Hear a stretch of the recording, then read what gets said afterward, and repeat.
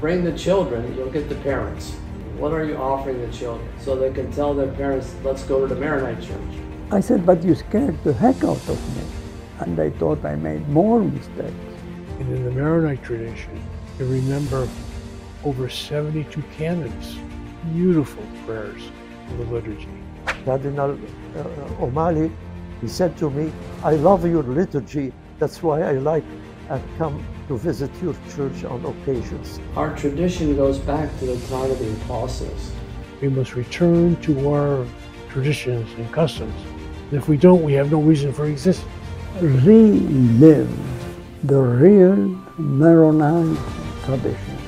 Yes, we're proud of being Maronite and Lebanese and Syrian, and we're proud of our way of food and music and whatever, but that's not it.